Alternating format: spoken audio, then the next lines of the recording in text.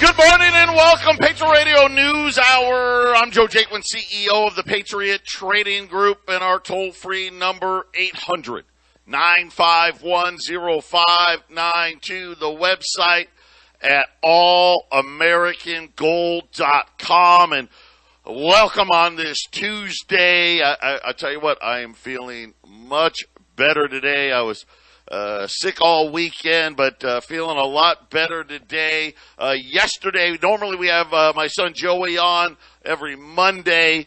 He had appointments. He has just been swamped as people are starting to figure out, hey, maybe I need some help in making sure my assets are protected. Joey, I think we've got you today. You there?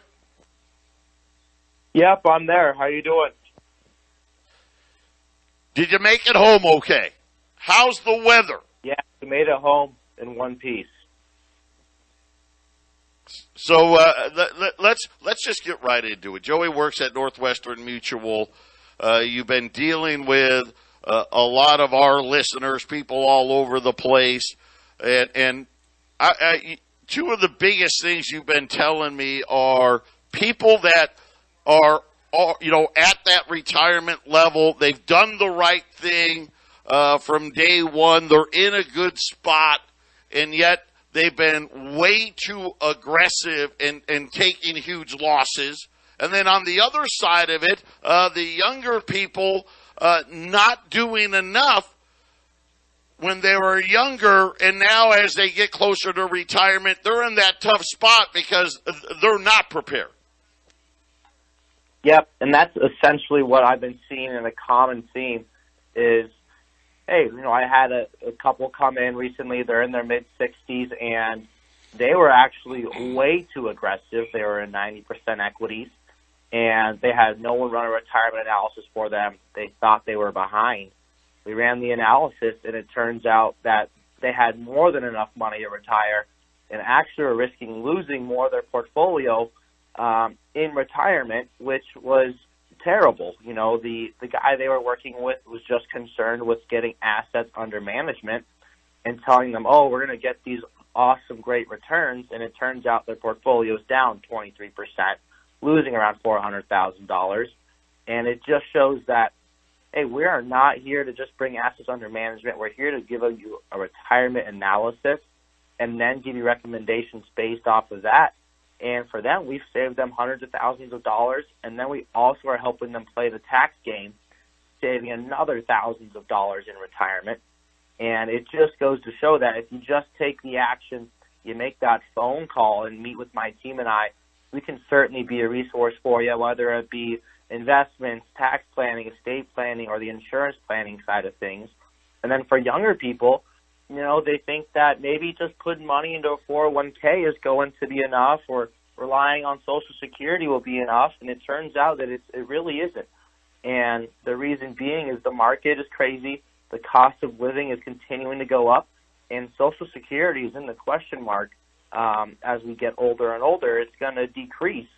The government just can't afford to be paying out this much money as they've been just printing it like nothing.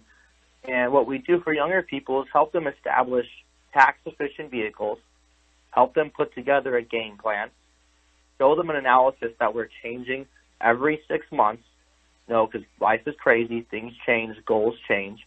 So should your financial plan. And we're able to adapt and overcome and change things and put things into place for your best-case scenario. And I think the value we bring is tremendous. We don't charge for our time. We generally just want to see if we can bring value, and everyone we've been able to help out so far is in a way better position than they were before chatting with us. Joey, how do people get a hold of you?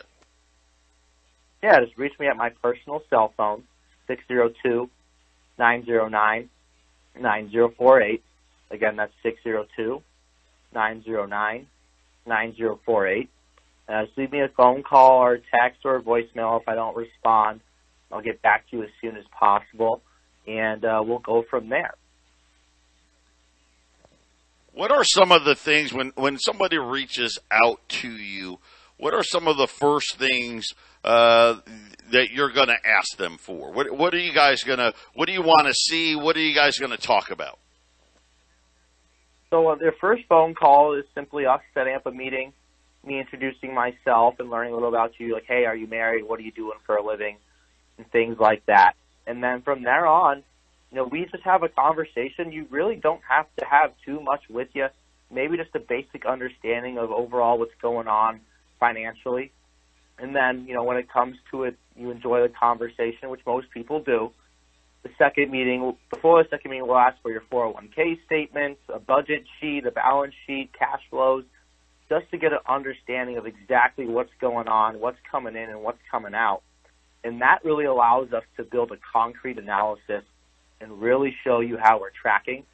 Without that information of your 401k statements or your Roth IRAs or your real estate, we really can't show you something that's buttoned up and precise. But with all that information, we can show you a crazy analysis that shows you exactly how we're tracking. And then if we're not tracking for retirement and there's a shortage, we'll show you ways to get there, how much we need to save per month to get there. And most people are saving money. They're just not putting it away into efficient vehicles. Maybe they're just putting too much in the bank, or maybe they're putting too much of their money into a traditional account that doesn't have any tax advantages. And so we really look at that from a perspective of, one, how do we spend down that money in retirement? And if you're pre-retirement, how do we grow this money safely without exposing ourselves to too much risk before we enter retirement, and so we can hit that goal of, hey, I want to retire on $5,000 a month or $10,000 a month.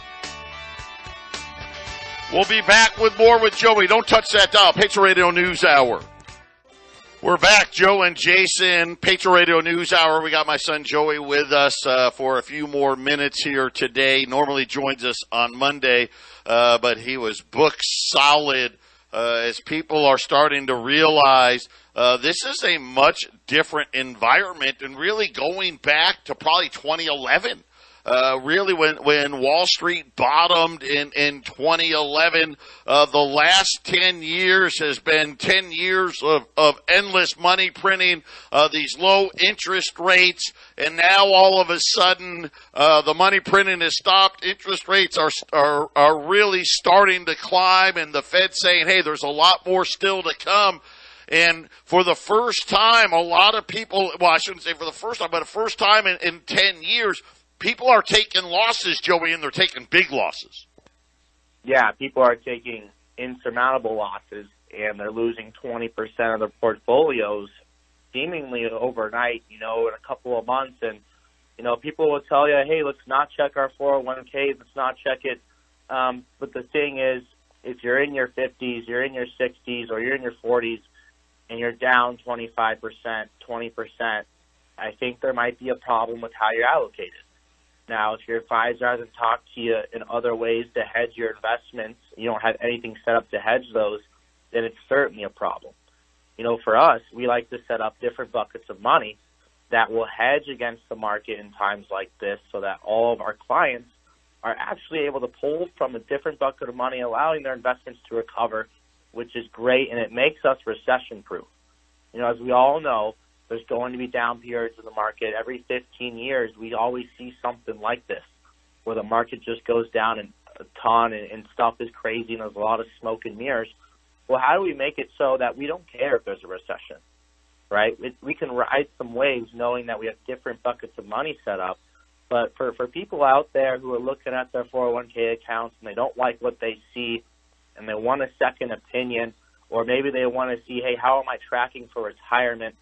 We are more than happy to do so over here. We're not going to charge you anything. It's a free second opinion. However, what I would say is now is the time to start taking some action with things. We're entering the new year. Let's get a game plan set up for 2023. Let's figure out the tax route, and let's make sure we're giving Uncle Sam the smallest slice of the pie possible. And we go into the new year knowing, hey, we got a solid plan put in place. We know where we're at, and let's continue to improve on our current situation. We're going to reach out to you and meet with you at least twice a year. Some clients want to meet every quarter. Some want to meet even more than that, and I'm more than happy to do so. We'll clarify, hey, what do we want to do in this relationship? Do you want me to reach out every quarter? If so, I will. And we'll set those meetings and have quarterly reviews and tell you how our investments are going and continue to update things. But really, for the people that are down 25%, 20%, I urge you to make a phone call. Let's just have a conversation about things, show you a plan, and then take some action on this before the new year starts, simply because it's very important that we enter January knowing, hey, this is where I'm at, this is where I want to be, and this is how I'm tracking. And overall, just give you some clarity on everything going on in your situation so you don't have to stay up at night wondering, oh, am I going to be able to retire, or is my 401k account going to survive this big hit? Joey, give everyone your contact information. I know you're a busy guy and you've got meetings to come up with. One last time, how do people get a hold of you? Yeah, just reach me at my personal cell, 602-909-9048. Again, that's 602-909-9048. And I'll get back to you within the same day, within 24 hours. If I miss your phone call, just leave me a text or voicemail. But thanks for having me on. Appreciate it, and hope everyone enjoys the rest of the week. There you have it. That's Joey, Northwestern Mutual, 602-909-9048. Make that call. Save yourself a ton of money. Why lose 20% when you don't have to? Jason, we got to talk about the markets today. Gold and silver rallied back today. The Dow was down heavy yesterday, down again today. Consumer confidence was out, and the consumer showing signs of being tapped out, saying that I don't know what the Fed's talking about. Inflation hasn't cooled at all. That's correct, Joe. I witnessed that around here in Johnstown. It just seems like the money that was coming in, whether it just be for gold and silver or just our advertisers and things like that. Joe and I talk about this a lot over the last year. It's just not as much money floating around. It seems like, as Joe has said several times the last few weeks, there's a little bit of it still there. It's like we're limping through the Christmas holiday with some spending, but I just don't see any money next year, Joe, and it's a very grim feel everywhere you go. And this is something, because I think we're pretty relatable. We have a very diverse customer base. We have a lot of high net worth customers. We've got people that, hey, they work hard to put some gold and silver away. And we have seen, especially, and Jason, I know you can attest to this, in the last 3 to 4 weeks, the amount of selling, and I'm talking about selling of less than $5,000, right? This isn't, hey, I'm selling it because I'm making I'm making a big purchase, right? I'm gonna buy a piece of land, or I'm gonna buy a piece of property, or whatever it may be. Jason, we're seeing this. Hey, I'm just short. I need some money, and this is kind of my last option. My credit cards are getting maxed out. I need to sell some gold and silver just to buy some time. Yeah, that's right. I mentioned yesterday, I was at a store over the weekend, and the lady says, yeah, no cash coming in here anymore. It's all straight credit cards, not even debit cards, all straight credit cards coming in the entire purchasing weekend for the Thanksgiving, Black Friday sort of situation. So that's not a good thing. What was the highest credit card debt in history, right? Yeah, the highest in history. And then there's some other things to look at. Out of California, California said July broke a record for the number of Californians participating in the SNAP program. That's the food stamp program. They said that 4.9 million people in California were on the SNAP program. That is the highest record ever. The previous high was during COVID, 4.8 million in June of 2020. But outside of COVID, the last time food stamp participation was this high, the unemployment rate in California was 16%. Jason, the unemployment rate today is 3.8%. That is the official unemployment rate in California. By the way, that's the lowest since 1976. and yet they've got the highest amount of people on food stamps. Lower standard of living that causes that, Joe. And I don't know. Obviously, they've been fudging those unemployment numbers for so many years that in this particular situation, their rigged unemployment numbers don't help them. And it comes to easing off of the interest rate hikes and not doing quantitative easing. But Joe, yeah, it's working and getting less out of it is obviously what that number shows you. You know, hey, I'm doing the same thing. I'm working the same hours, and I need food stamps now. Well, Joe, that's lower standard of living. It's a huge indicator. Yeah, and then New York, the state of New York has issued a warning to its customers saying that power blackouts are possible.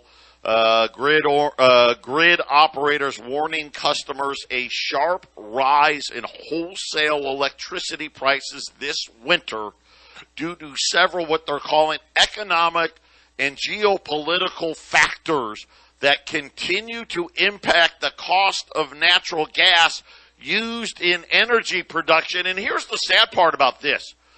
The customer doesn't know when that's happening, right? All of a sudden, everything's fine. And they're running, they got the heat going, the snowstorms coming, or the big blast of cold air's coming, and then all of a sudden, without any warning, the power grid operator's like, we don't have enough power. We've got to go get power on the open market. And at that point, Jason, they can pay 2, 3, 4, 5, 10 times the amount for power. And then that person running their heat has no idea. Oh, by the way, for the last 4 hours, your energy bill just quadrupled without you even knowing. That's not a good situation, Joe, for sure. I mean, there's so many things that people have no idea can go wrong very badly. And I forget which state it was, had a power outage yesterday. And then Texas. And then is that where the water went bad immediately after? Texas, yeah, Houston. Still, by the way, still down. You can't drink the water because the power went out and the water sanitation plant couldn't do its job. And it was like, well, you got to either a boil order or just drink bottled water. You know, it's incredible how fast things can go wrong, Joe. Yeah, and the funny part is they have backup generators, but they said whatever the problem was, they couldn't even get the generators to fire up. I don't even know how that works. Again, obviously whoever was doing the planning for the city of Houston wasn't a prepper, because no good prepper would have let that be the situation. That's right. So yesterday on Faking the Truth, I had Glenn Biddle on. He was on. He came on for a little bit on Half Empty Cup of Joe with us yesterday. But he was bringing some stuff on about digital currencies and things, Joe. And I'll present this to you because it's just kind of a eureka moment. I mean, what about this, Joe? Why do I get the feeling that maybe all of this energy suppression we're seeing in the news, maybe it's just completely a lie? Okay, and the reason I say that, Joe, is anybody that's learned a little bit about Bitcoin, okay, it uses a tremendous amount of electricity, and Bitcoin is what? It's a small little market still, Joe. Even though it's growing, it's a small little market. Well, now you have to have a worldwide digital currency, right? And you got a growing population, and you have 5G towers everywhere. This is a tremendous amount of power. Why do you get? I've heard some oil workers come in here and say, "Hey, we're not shutting down. We're as busy as we've ever been." I'm starting to think, Joe, that there's just not enough power for this new system they're putting into place. I don't think we've actually shut down a lot of oil. I don't think you talked about the oil exports going out of the country. Well, if China's going to a digital currency, they need something to power that technology up, Joe. I get the feeling I think we don't have enough energy for what they're trying to put into place, and so they're going to hide the shortages as incompetent presidents shutting it down.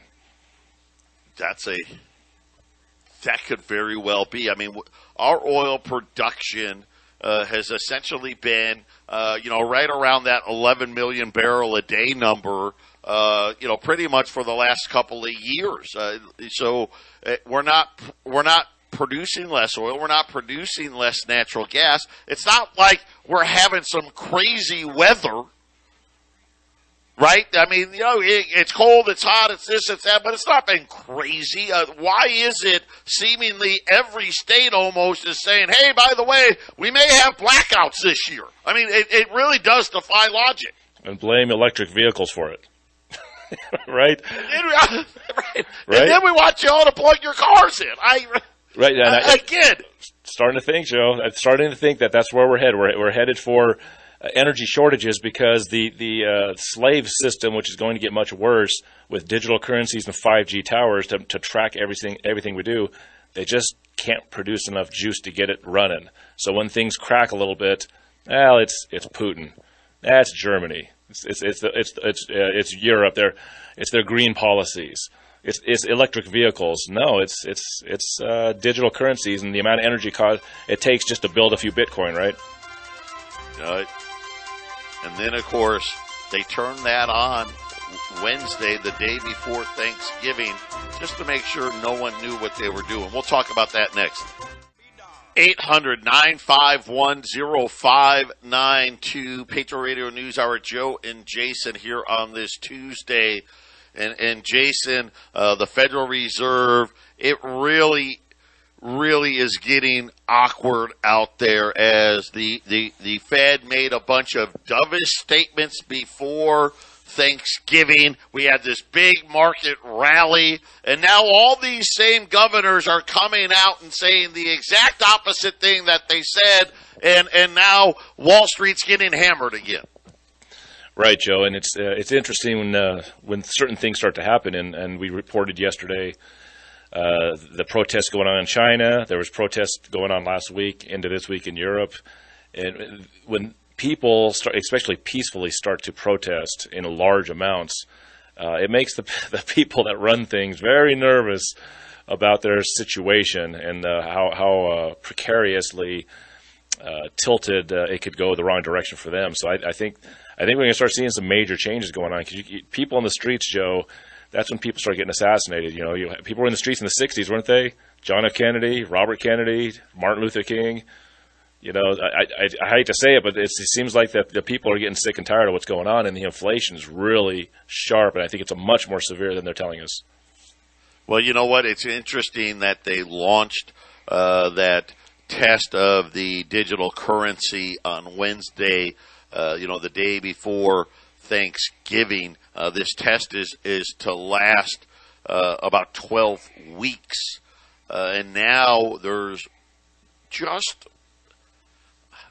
reports just popping up here and popping up there saying, hey, you know what? This thing may go live in 2023, which tells me that we've got this problem. And it's the same thing, Jason, I think we've been saying for a long time. The Fed can't raise rates high enough to crush inflation without absolutely destroying the economy. Because let's just be honest. Okay, if inflation's at 8%, now that's what they say it is, right? 7.8%. Well, everybody knows how high do you have to have rates to stop inflation? And the answer is always the same. It has to be at and actually a little bit higher than the actual rate of inflation. Now we know that if we are tracking the inflation the way they were in the 70s and in the early 80s, that number would be even higher, right? We know this.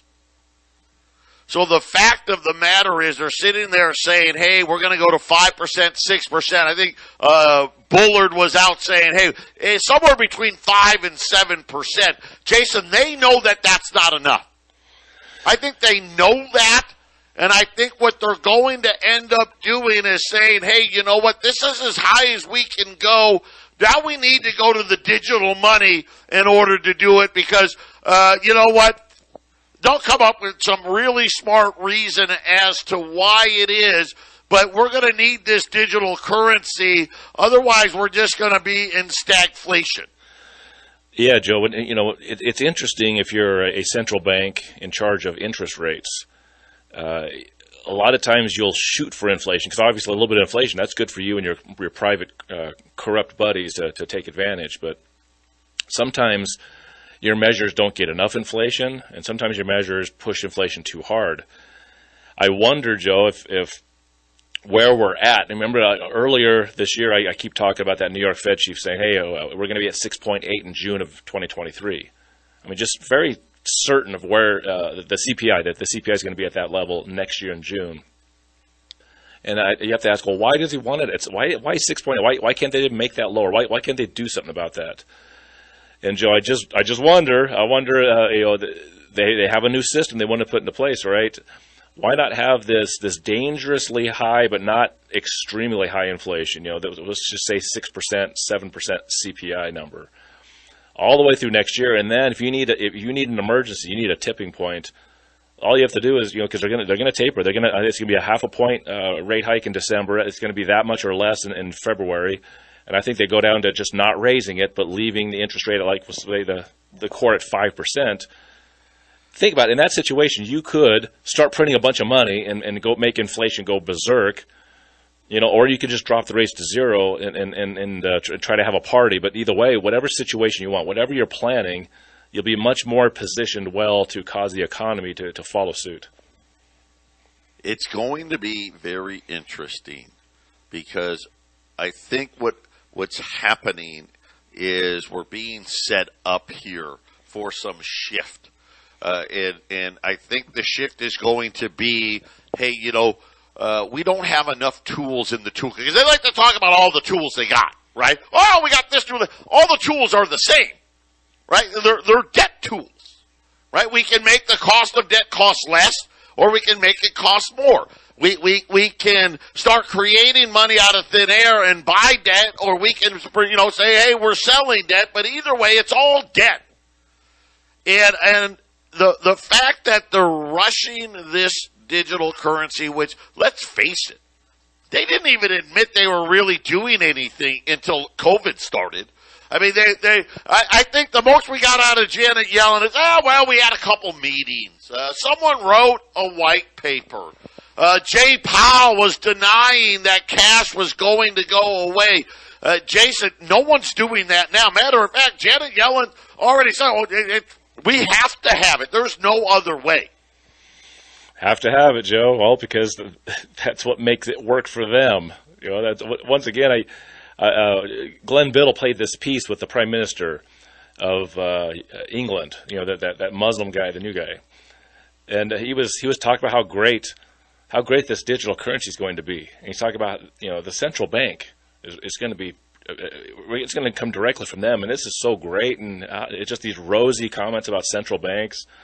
Well, because he's working for them, and what works for them works for him, and so that's the whole thing. They have to have it, Joe, because I'm sure it will work for them. I'm going to tell you right now, you have hundreds of thousands of dollars sitting in your bank account, you are making a huge mistake. This is coming and it always works this way. I always think I'm on it, and I've got a good feel for it, and I'm like, okay, we're not going to make it out of this decade. Before 2030, this digital currency is going to be here. And then I was like, okay, well, maybe, 2025, 2026, something like that. And now, all of a sudden, Jason, seemingly out of nowhere, people are saying, hey, get ready for this next year. Next year. Yep, that's what next year. That's what Glenn Biddle, we were playing clips about this next year. That's exactly what, he had two clips that was talking very strongly about this. And they're already testing it. Here's the thing, they're testing it out. So it's, and I think I think what went on with FTX was a test also, Joe. I really believe that was a test also. It's interesting how the timing of all of this has worked out. Another one filed bankruptcy yesterday as well. Patriot Radio News Hour. We'll be back after the break. 800-951-0592. I got a really great, cool special today. Man, it pays to wait. I've been waiting. Finally got one worth looking at here. I've got 100 $20 St. Gaudens. So the St. Gaudens, that came in after the Liberty series. You know, Jason and I, we've told the story a million times, right? Teddy Roosevelt didn't think the Liberty was majestic enough because the United States was now a power. And they commissioned this guy, Augustus St. Gaudens, to design the new coin, which is the same design that's on the Silver Eagle of today. The St. Gaudens up till gold confiscation in 1933. But these are going to be CU-BU. CU, choice uncirculated. BU, brilliant uncirculated. Jason, this is the highest grade before you send them off to get graded by the grading services. And my guess is a lot of these coins probably could be graded, right? Mid-state 60, 61, maybe some 62s. But like everything, grading coins has gotten really expensive. You used to be able to grade a coin for $5 or $10. Can't do it that anymore. So here's the great part. The same exact price is our circulated $20 Saints today. $2,095. But you're going to get the highest quality before grading. And I've got 100 of these, Jason. BUCU Saints at $2,095. Really cool. Yeah, we get these once in a while, Joe, and then they when they get shipped to me before I call the customers in, it's nice. It's kind of cool to have a higher quality coin being passed to the customers. Buy it if it's cheap, no matter when you can get it, obviously. But this is cool. This is the one that if you've got several of these, or if you're fortunate enough to build up a tube of these, you put the really nice uncirculated ones at the bottom. So if you ever have to sell them, you make sure that these get sold last. Yeah, put the pretty ones on the top when you're selling them, man. But these are going to be really nice looking coins. And let me give you an idea of what we're talking about here. St. Louis Fed James Bullard out again today in an interview with Market Watch, wanting Wall Street and you to know rates are not coming down. Rates will have to be north of 5% into 2024 if they have any chance in taming inflation. Bullard, of course, who we talked about last week, said it could be as high as 7%. Reiterated in his interview with Market Watch that that Wall Street is misinterpreting the Fed's comments and that the interest rates will have to remain higher for much longer, and do not expect the Federal Reserve to offer a quick turnaround where, hey, we're going to stop raising rates, and then, the next meeting we're going to start lowering them. And again, here's the point. If they already need to be north of 5, Jason, why don't they do this at the next meeting? It's simple. Yeah, why not? Why not the next meeting, right? They could have raised it 75 basis points, raise it a full point, get there. Yeah, just get there, right, Joe? They seem to be dragging it out, right, Joe?